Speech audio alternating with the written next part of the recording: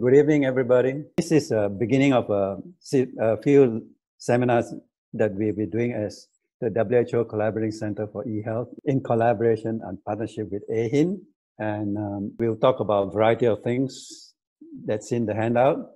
But the first webinar will be on data quality because that's fundamental to everything we do in health information.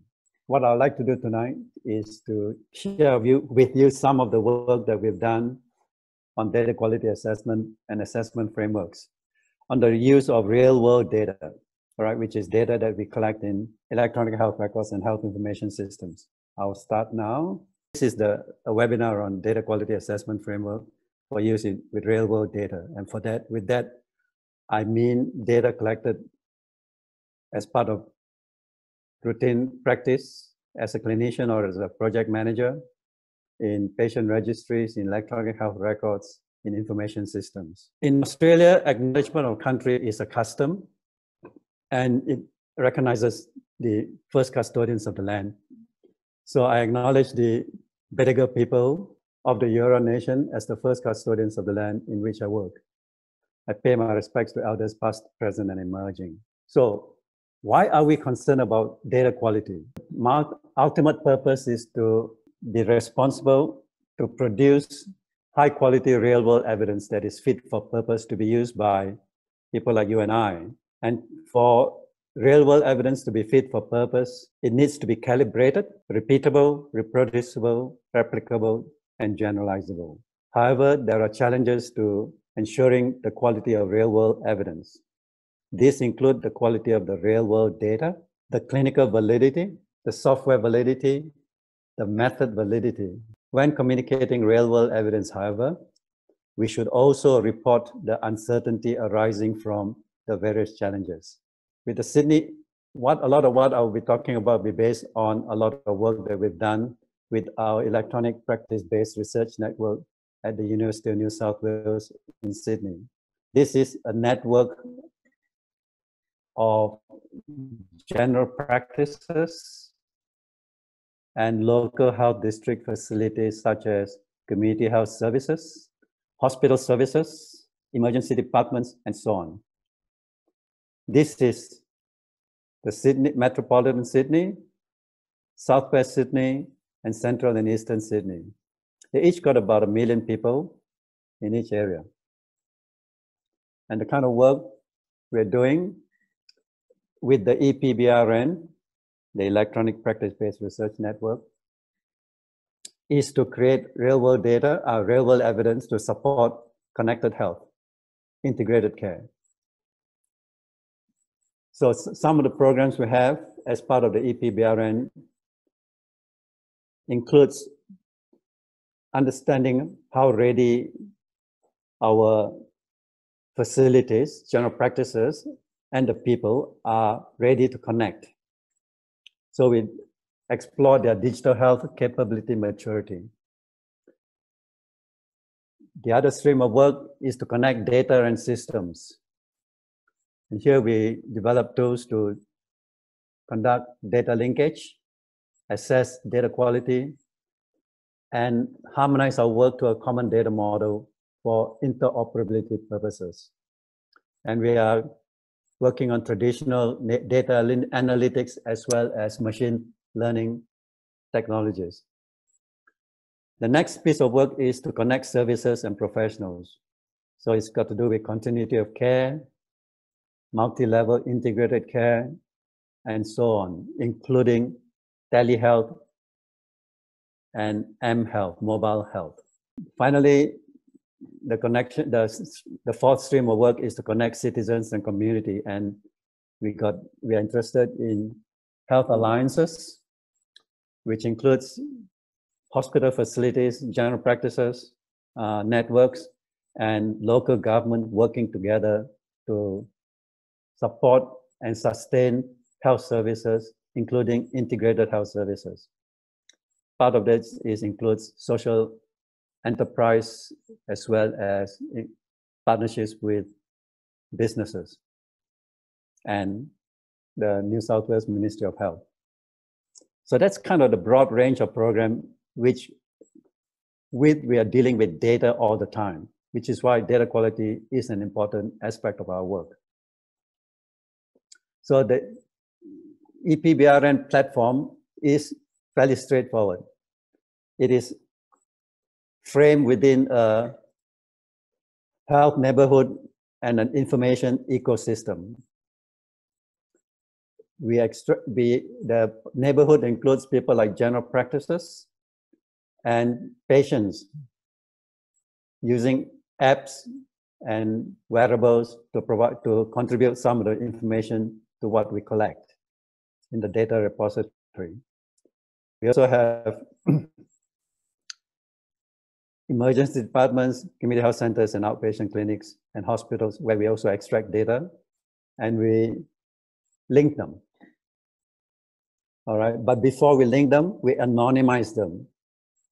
And after we have anonymized it, we extract the data, transform it to the common data model, and load it into a secure server within a firewall server farm. And this is a secure SQL database with a data linkage tool called Granite. So after manipulating and at this point in time, the data is already anonymized. So we're dealing with anonymized data all the time. So the standardized database that we have after we done the data linkage and clean it and harmonize it to a common data model, we use it for research in this situation. So as I mentioned, we are using machine learning as well as traditional biostatistics to do patient level prediction and population level estimation studies, as well as analytics and characterization of different cohorts. So once we got this, and this will be accessible to users who will have to be accredited and approved to use this data for various purposes that I've just mentioned. Another important focus of this data, after we clean it and everything, and summarize it and characterize the cohorts and measure the data quality, is to feed it back to the people who have contributed the data, the GPs and the people in the various facilities. And that way we have a quality assurance and quality improvement cycle, the quality of the data. And then obviously through the common data model, which is a CDM, this is OMOP stands for Observational Medical Outcomes Partnership. It's an international common data model which enable us to participate in international cohort studies and clinical trials. So that's, can you hear me, Cha? Can you hear, there's no audio problem? Yes. Good. Okay, so next slide. The other thing I want to talk about is also the My Health record, which is the Australian national health record that is comprised of information derived from patients and from healthcare professionals. The patient is called My Health record because the patient controls access to the health record. So the My Health record data repository is an important one because it is, the EPBRN data is only in Sydney. It's a small data set, about 200,000 patients, all right, maybe a couple of million transactions, but it's growing all the time at this point in time. But My Health record is a national data set. It covers, supposed to cover, according to the law, all the population. The My Health Records Act of 2012 enables the release of medical My Health record data for research and public health. This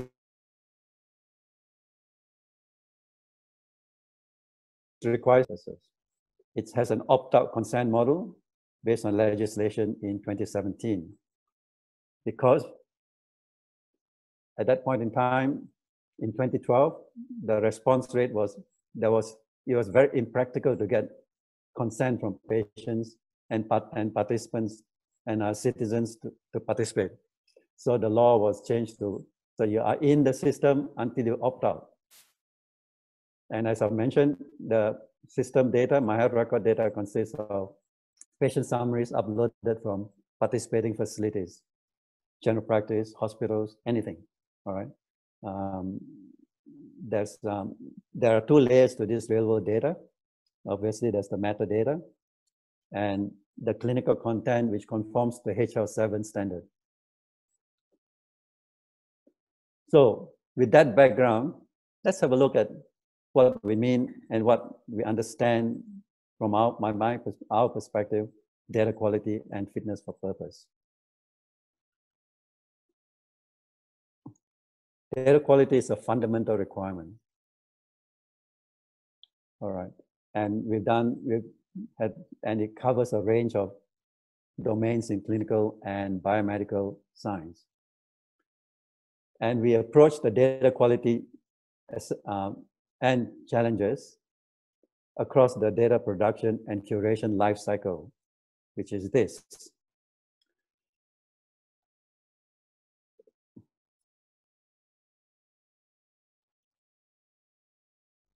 The real world data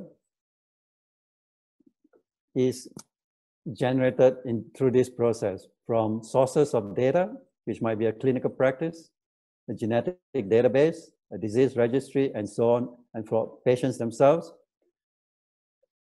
collected in information systems and EHRs, which may be standalone or may be linked in the network.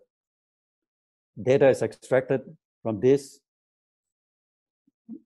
primary databases along the lines of what I've described with the EPBRN, and it's usually anonymized. And this then sits in the secondary database, what I describe as the EPBRN data repository of pseudonymized patients. It's here that we talk about good management and good governance and good provenance of the data and to make so that we can make data available for people to use. I will go into detail about these aspects of interoperability and management of the database in a minute.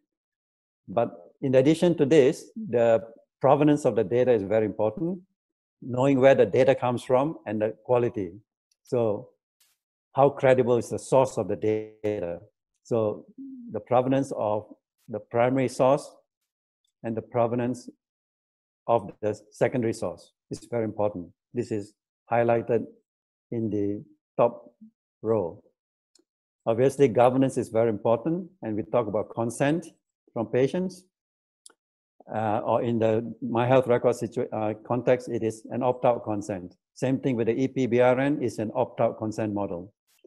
Local data governance here, so there's committees looking at how we manage data and how we make it accessible to people to use locally. And similarly, in the secondary database situation.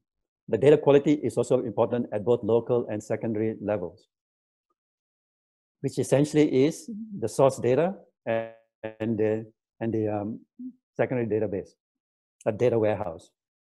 So we looked at the plausibility or the believability of the information, the conformance of the information to standards, the missingness, the completeness, and the three main categories of data quality. And as I mentioned about the feedback, data quality dashboards, so that there's a cycle of data quality improvement. So that's kind of the real world data production and curation life cycle. So what do we mean by high quality, good data quality? Wang and Strong defined data quality long time ago, and their work is still being contextually appropriate, clearly represented, and accessible to data consumers.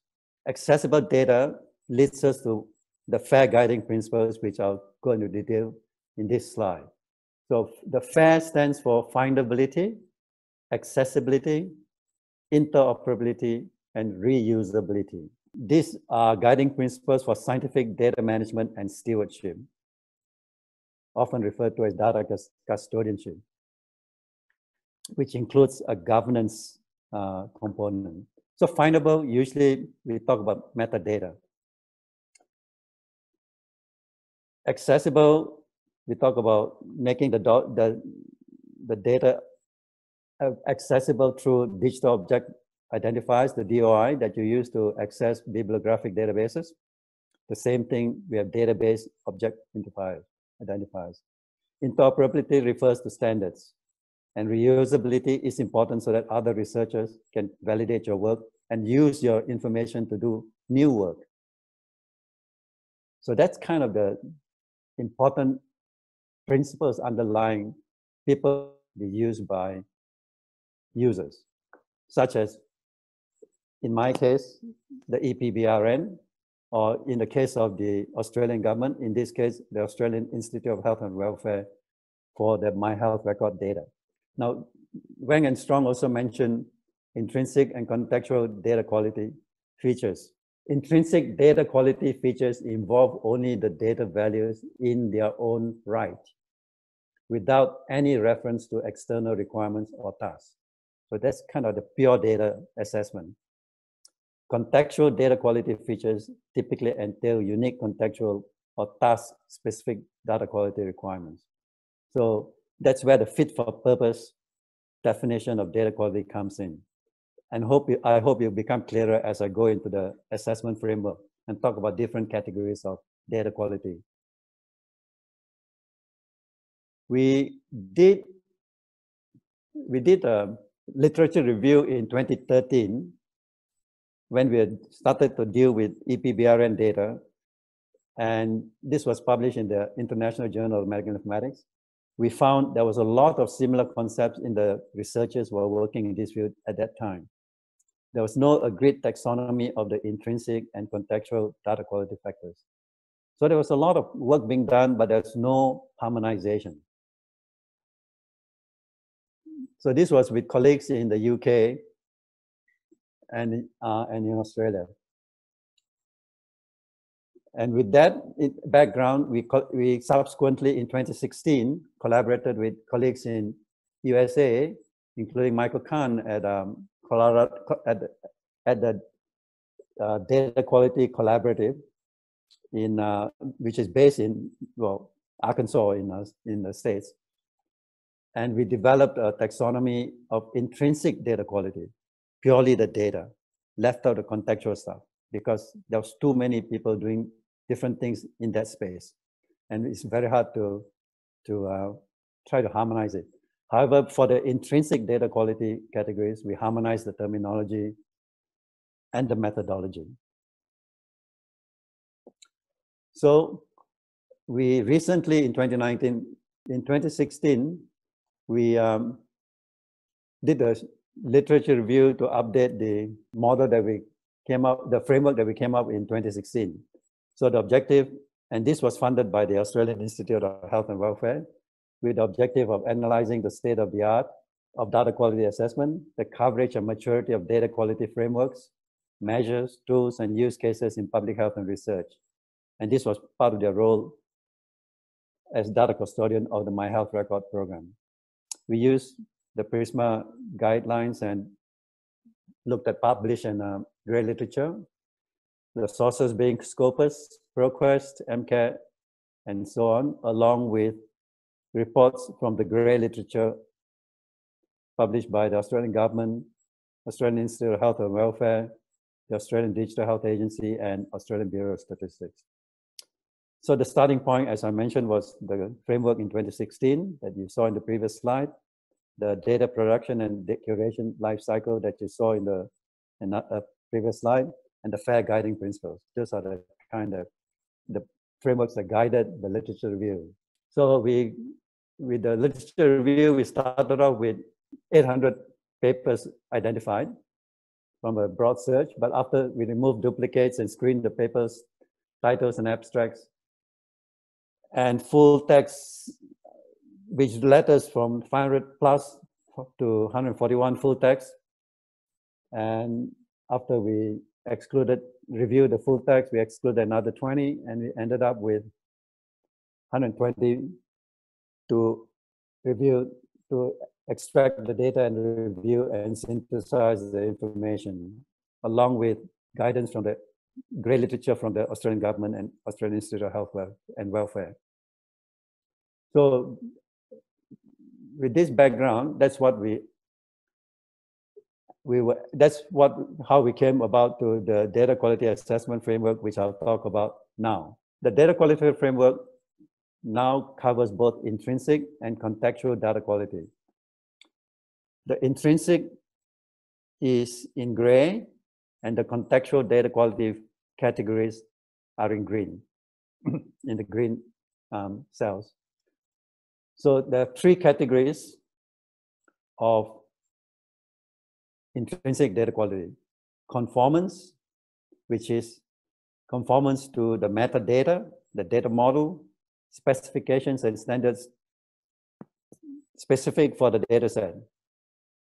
All right, so we look at homogeneity and conformance. And these can be subcategorized into value conformance, all right, values of the data, relational conformance, relationships between the different data elements, and computational, because you actually calculate some secondary variables out of the primary variables. So it's important to check that the conformance is adequate and done correctly.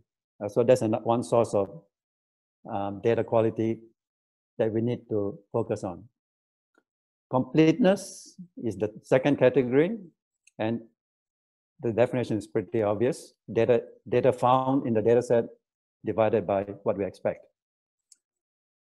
Plausibility is a little bit harder to measure, but plausibility is defined as believability, and it is defined as a unique value, the uniqueness factor, subcategory, or a range or pattern at one time point or over two or more time points. So you talk about atemporal, there's no time involved, and temporal, where you actually look at how it varies over time.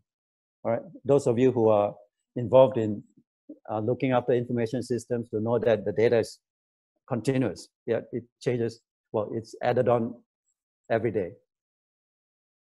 So those are the three categories and subcategories that we developed in the 2016 model for intrinsic data quality. Okay, and the contextual data quality has been added on after this review in 2019, and we subcategorized them into organizational, network and governance, and technical and informatics subcategories. So the informatics one are pretty obvious. All right, you look at operating platform and a common data model and so on. And the organizational stuff, you look, and especially in the network of information systems, you look at timeliness of data, right, how it gets to the data repository so that you actually have good data. In this time of pandemics, we need timely data to be able to start to make decisions. So this is a very good time to start thinking about data quality, all right? And we know with coronavirus, with the COVID-19, that there are lots of questions about data quality all through the data curation lifecycle. So in addition to these categories, there are indicators developed, and I'll quickly show you some indicators in the subsequent slides. And obviously there are tools that have been developed to do this. And if time permits, I'll do a quick demonstration of one of the tools. The intrinsic data quality indicators includes things like for value relational. So you've seen this before, the indicators, but examples of indicators in the bottom includes things like total symmetrically consistent rows divided by total rows.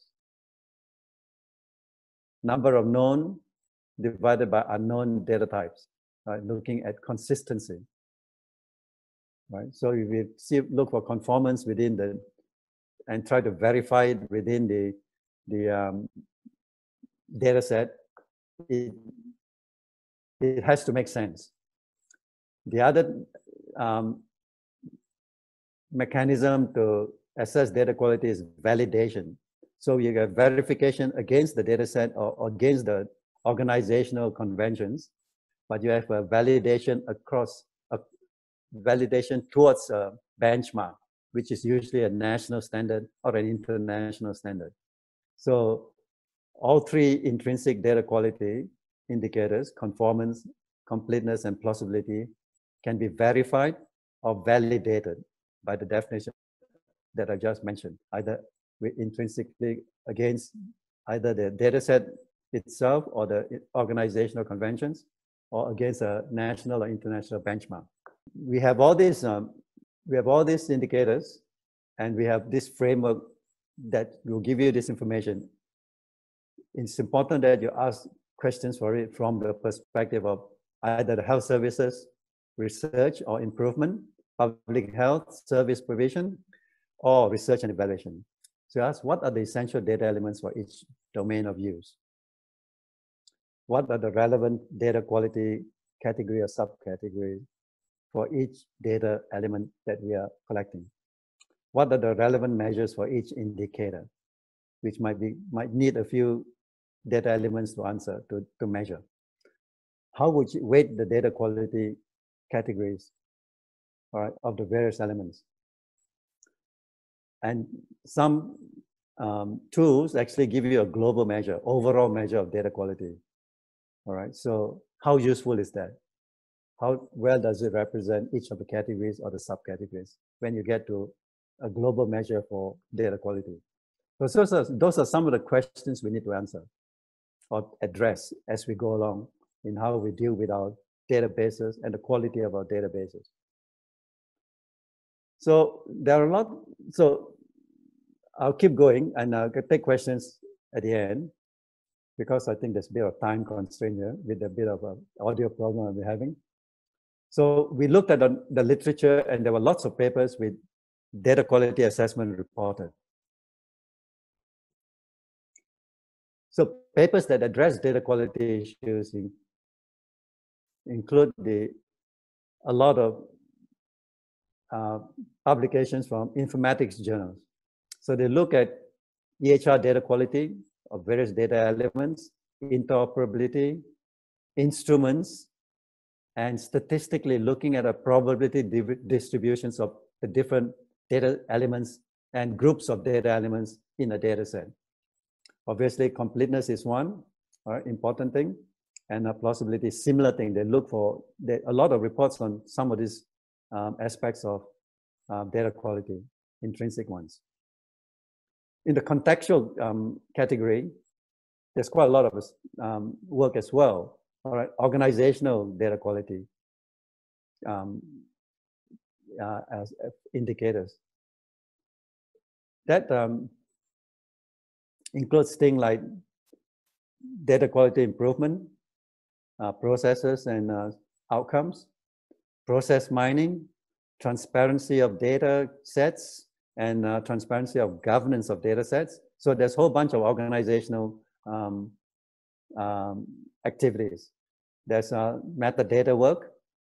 The Australian Institute of Health and Welfare has got the metadata online registry called Meteor.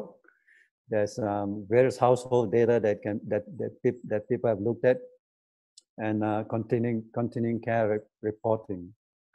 So regulations have been looked at quite frequently. And in the technical area, we look at data infrastructure and common data model, the queries, the tools, standards, security, privacy, confidentiality, and so on.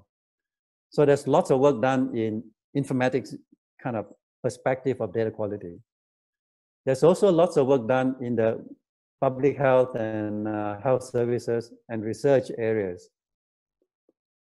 So similar, don't worry about trying to understand this slide. I think we can make the slides available. It's just to show you the wide range of activities going on in terms of data quality assessment in public health services, in health services, and research. All right. So just to show you that there's lots of thinking going on in this area around the world. I just provide a bit of use case from one of the examples in the previous slide. So we're looking at well child care, child development, right? Maternal and child health. So we're looking at the child part of it.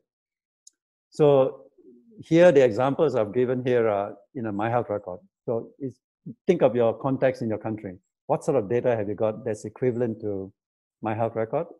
What have you got in terms of patient registries, EHRs, and so on? Because My Health record has got information, is basically information derived from electronic health records and information systems as patient summaries and aggregated in a data repository. The acronyms here MBS refers to the Australian Medicare Benefits Schedule, which is a big database of services used.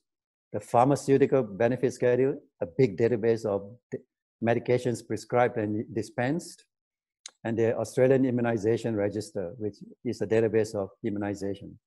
So they tend to have patient information like patient details, a bit of family history, provider details, visits, date and time, provider sites, date and time, diagnosis with a date, and often time, medications prescribed, type, strength, dose, frequency, amount, date,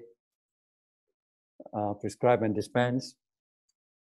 So you tend to have those kind of data. So we don't need to collect those data again, but depending on our research questions, we might have to develop data collection tools to collect extra information. So a lot of Australian data has limited information on socioeconomic status. So you might have to collect this extra data. Now, breastfeeding history, yes, in specialized databases, but depending on which databases you're talking about. So you might have, depending on what your research question is, you might have to collect the information to augment, to complement what's available in real-world data. So, things like Edinburgh postpartum scores, postpartum depression scores are not routinely collected except in specialized databases. So those are some of the things you need to think about in the way you manage your data sets and how you're going to get your data sets to quality assess them so that they're fit for purpose.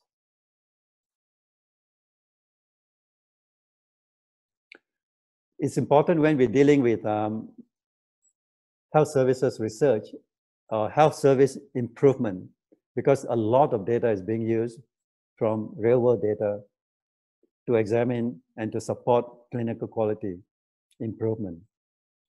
Monitoring, continuing professional development, and so on. But clinical quality improvement is a key function that real-world data supports. And most of you, well, it depends on what job you do. Clinical improvers, quality improvement stages include definition of the problem, measuring the problem and measuring the effect of your intervention, analyze your data, your findings, and introduce an improvement, and maintain and control, monitor the improvement. So there's different data needs at different points of the quality improvement cycle. So for the definition stage, you need to do research and audit of existing real-world data.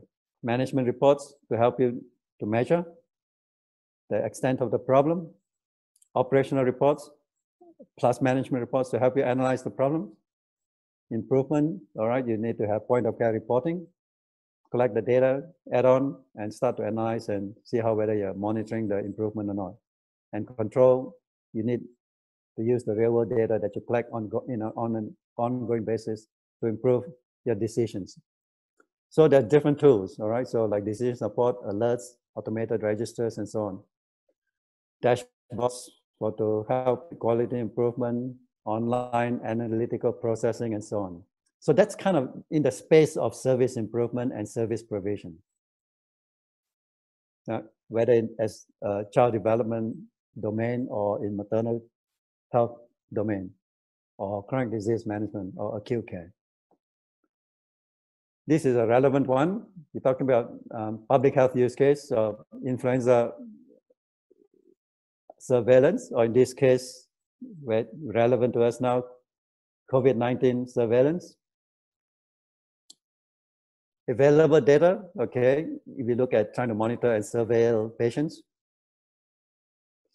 what's available in routinely collected real-world data sets, observational data. But what else do we need, all right, to monitor the effect of, in this case, flu, but it could be COVID-19. So do we need information from ICU admissions, hospital admissions, so all the different tests and so on, pathology. So you have the different countries where different levels of readiness. But these are some of the important questions to answer to see what the data is available and how good it is. So completeness, conformance, and plausibility. As I said, there are lots of questions being asked about different data from different countries that have been through, that are currently going through the pandemic. Right from the time of the quality of the test, accuracy of the test, and so on, right through the reporting of the morbidity and so on. So those are important considerations. The reason I put this in here is because we're talking about STIs, sexually transmitted infections, and indigenous communities. The only reason I put it here is that there's some interesting work done with machine learning to understand some aspects of clinical management in Aboriginal patients in Australia. So similar kind of issues with the data, but in terms of machine learning and artificial intelligence, we need to think about the same, using the same framework, right? Whether you're a public health service provider, whether you're interested in health services improvement or research. With AI, the use cases are essentially decision support. The benefits are decision support, pattern recognition, predictive modeling, business analytics, and the risk use cases for use of AI and AI methods such as deep learning methods include unreliability, risk of errors, risk of bias, and harm to patients, iatrogenesis. So this is especially when you talk about unsupervised AI. So something you need to think about, I mean, errors and unreliability are obvious, but the question of bias, all right? Some of you, I mean, you would have heard of reports in the literature about inequitable service provision as a result of biased algorithms in terms of hospital bed use, in terms of operations performed, and so on. You know, the difference between, this is one of the example is in the States, a study in the States of using insurance databases and using AI, that you actually increase the inequity between the Black Americans and non-Black Americans, or African Americans and non-African Americans, in terms of equity of access to care. So think of the bias as part of your data quality assessment. I think I've posted this to the data quality collaborative, and I think most people seem to think that bias should be part of data quality assessment. And there are, so when you talk about some of these challenges, there are data quality challenges across the life cycle. And these are some of the challenges to the quality of the real world evidence we want to provide from good data from electronic health records and information systems. So there's problems at the data gathering and integration stage. Remember the data life cycle, the production and the curation. Problems, you know, in terms of poor errors in data entry, you know, errors in joining of tables in an EHR, and issues of missing values, data storage and knowledge sharing, lack of documentation about the data model and different interpretations and implementations of the data model, lack of metadata, data analysis is involving incorrect data transformations, incorrect use of inappropriate interpretation, and so on. And also data publishing is also a source of error, all right, in terms of use of using the data that's produced by the system, and then in terms of making it look nice in tables and figures and so on, errors can happen as well. This is an example of how what can happen when you use transform data to a common data model. We did a study with the EP-Baron data set before and after we transform it into the common data model, and looked at the data quality before and after and see whether there was any change in the data quality. And there were some, but they were not because of intrinsic data quality errors, but more because of the conventions and other secondary use of the data, in the sense that how we deal with missing values, whether it's a null value or an absent value, and so on. So the conventions can cause problems. And as I said, now that we looked at some of the issues and challenges and so on, there are some tools that's being used for data quality assessment. So this is an example of Achilles. It's a data monthly trend analysis tool that looks at monthly trend data from the common data model in a collaborative study. So this shows you quite dramatically that when the terminology changed from ICD-9 to ICD-10, you know, if you look at it, depressive disorders, there's a, in ICD-9, there's a drastic drop. And there's a ICD-10 here, and there's an increase, all right? So simple example of indicators to show how we look at individual indicators and measure the data quality and then put it all together. So this is looking at diabetes prevalence, all right, using the diagnosis code. So when they changed the reimbursement rules, there was an increase. So money talks, all right. So in this case, so I'm looking at the data quality dashboard for this community called Observational Health Data Science and Informatics. This is the community that uses and endorses the common data model that I use. So they've looked at plausibility, conformance, completeness, and they look at verification and validation. As I mentioned before, verification is against the organization itself or the data set itself, looking at, all right, conformance to the metadata and so on, the model and so on. And validation is against a national or international benchmark. So you look at the individual elements, right? They look at of the data set. So some data sets might have thousands of elements.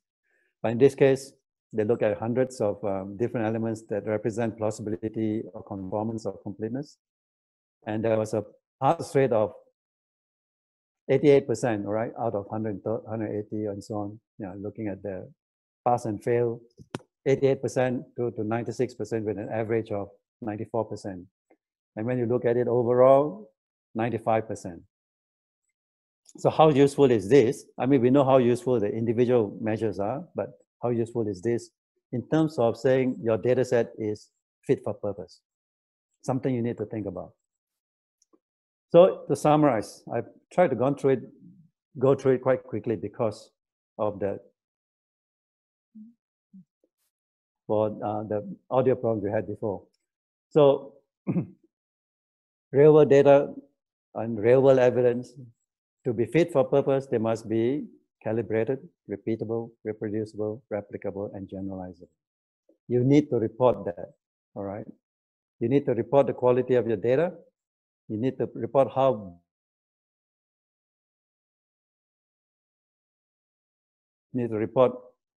well the software performed, what are the sources of errors in the software itself that contributed to data quality errors, and the methods, all right, whether it had any effect on the data quality. So to finish off,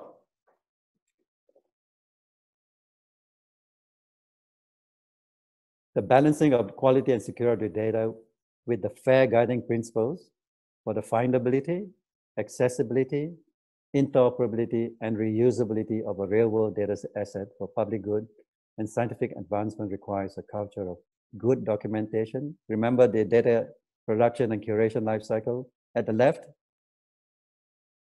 right? Good documentation by the data creators, the clinicians, and the data collectors, the researchers, and so on. Requires good data management. That includes, right, extraction, transformation, loading, linkage, and cleaning, and curating it to be fit for purpose for use by you and I. And good data governance and good reporting. And that means that you and I need to be good data creators and good data collectors and good data managers. Thank you. Yes, thank you, Professor Teng. So I sent a message to all our participants if they have questions. There's a message, Professor. So this question is, how to make sure the quality in data capture in developing country? Data capture. That's at this side of the cycle. So depending whether you're a researcher collecting information, all right, there are, I guess, number one, take it back one step. Good training of the data collector to understand why the data is being collected and what is it for. Because if you once you make a mistake, it's very hard to go back to the source and get that information again. So the data collector needs to be well trained in understanding, especially why the data is being collected, whether it's for a chronic disease registry or whether it's for, you know, obstetric data for maternal child health and not maternal health. It is, or whether just looking at the prevalence of malaria, or, you know, or in this case, I'll be looking at contact tracing, you know. So I think that data collection, the data collector needs to be well trained, and especially not just generally to understand the value of data, but to understand why the data is collected for that particular purpose. Because you can't just collect data without a purpose. For the data collector who is a clinician as well, I think that's part of, they usually call the data creators, I call them the data creators because they actually talk to the patient for real world data, and also work out what are the symptoms, whatever the research question. If you're looking at STI surveillance, all right, so those questions needs to be asked specifically from both a special data collector point of view as well as the clinician who's collecting it as part of his daily work. Okay, so it's understanding that documentation is very important. All right, and sometimes we take shortcuts as clinicians. I'm a clinician myself, so sometimes we take shortcuts. All right, and the data doesn't get entered. But most times you can impute the data from other data that's entered. So that's part of the shall we say, the skills you need to understand real world data from clinical, especially with clinical systems. So to answer your question, the data collection, the data collector, whether you're collecting it as a special research project or special service provision project, or it's important that you have the basic things about what I said at the end. Good documentation, good management, and good governance. So the data collector is not on his or her own. Does that? And then obviously, you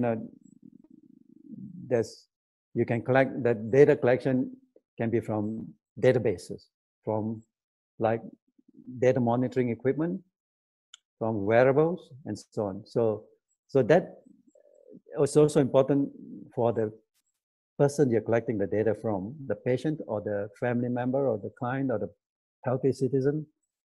If you're going to collect data from their wearables or their watches or their Fitbits and so on, they also need to understand that they need to have it on, number one, and use it so that they can contribute to the data. I hope that answers your question. Thank you, Professor Teng. So we have another question. This is from Dr. Raymond. So how helpful is it for countries to participate in OHDSI efforts, and would you recommend it? I think, well, I'm biased, but I think it's very, very helpful for us in terms of interoperability of our data, standards-based. If we don't have good standardized data sets, not just locally, but also regionally, nationally, and internationally, we're not going to be able to make use of it to improve our decisions for policy and practice.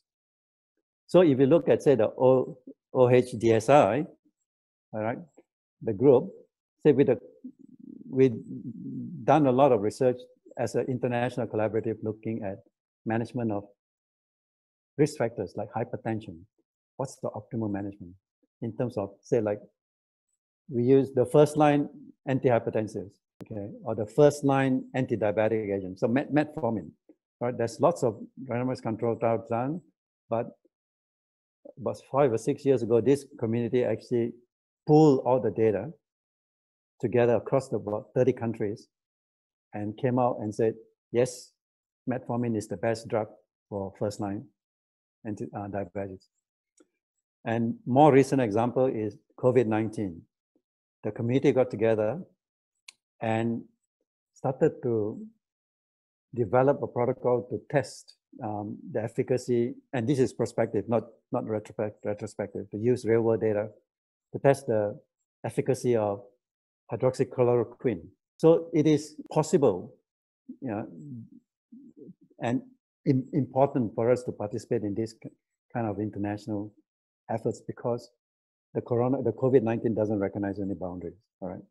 If we can understand from sharing your data, not sharing the data, but sharing the results of your data, of the analysis of your data, using a common data model. So your data sits in your own data sets, in your own server and so on. But the data that's relevant to the common data model to answer particular research questions, in this case, hydroxychloroquine, is shared. And you need the common data model to do that easily. It can help us answer the questions how good hydroxychloroquine is. But it could be completely useless. It probably is now, but we don't know.